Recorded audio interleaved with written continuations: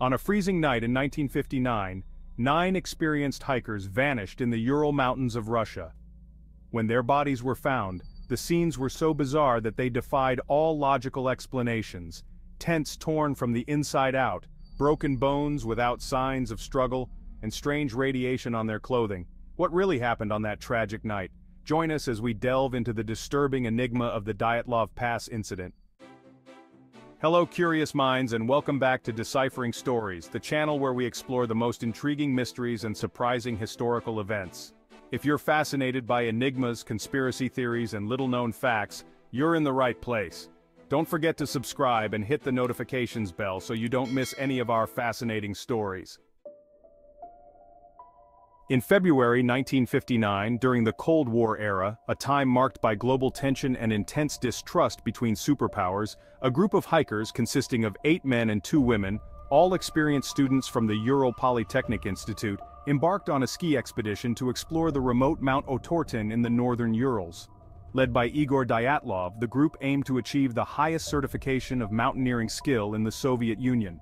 The chosen location for the expedition, the Ural Mountains, is one of the oldest mountain ranges in the world, known for its unforgiving terrain and extreme weather conditions.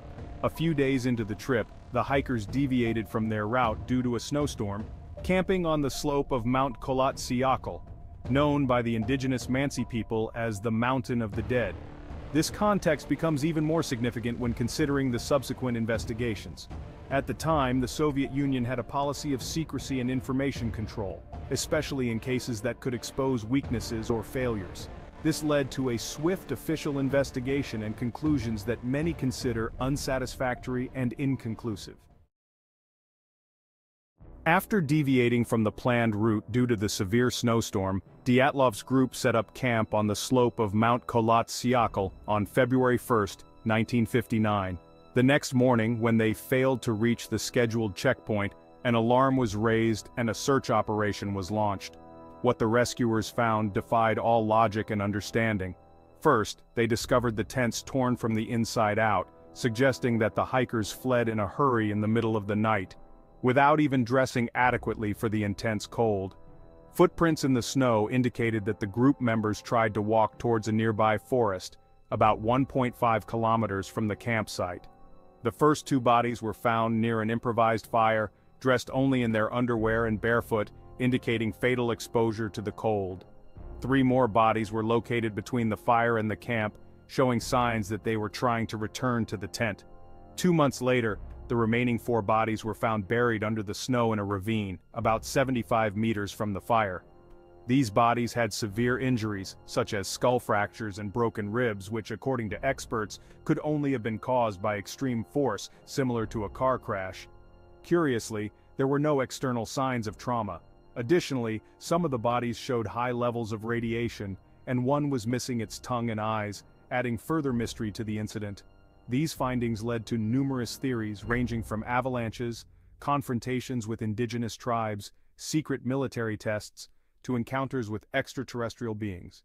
The official Soviet investigation concluded that an unknown and irresistible force caused the deaths, but never provided a definitive explanation. To this day, the Dyatlov Pass incident remains one of the most disturbing and intriguing mysteries in modern history. Several witnesses, including other hikers and local residents, reported seeing orange lights and bright spheres in the sky the night the group disappeared. These mysterious lights fueled theories about secret military tests or even UFO sightings. The hikers' diaries and the photos found in the recovered cameras showed that the group was in good spirits, but some entries and images captured shadowy and inexplicable figures in the distance. One of the last photos taken shows a bright light in the night sky, adding to the mystery. The severity of the injuries found on some of the bodies, including broken ribs and fractured skulls with no outward signs of injury, has led some experts to suggest that the hikers were exposed to an explosion or some type of unconventional weapon. The force needed to cause such injuries is comparable to a car crash, but with no visible external impact evidence. Parts of the hikers' clothing showed elevated levels of radiation, something highly unusual and inadequately explained. This led to speculation that the group might have encountered residues from secret nuclear tests or military experiments. The Soviet investigation was quickly closed and many documents were classified as secret.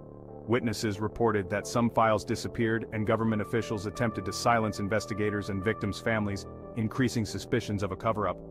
Reports indicated that local animals, such as search dogs, exhibited abnormal behavior when approaching the site where the bodies were found. This suggests that there was something in the environment causing fear or aversion in the animals, another detail that remains unexplained. If you're enjoying this video and want to keep exploring the most intriguing mysteries and conspiracy theories, don't forget to subscribe to our channel Deciphering Stories and activate the notifications. This way, you'll stay up to date with all our fascinating stories. Now let's continue unraveling the enigma of the Dyatlov Pass incident. The case has been reopened several times over the years, with new investigations and theories being explored.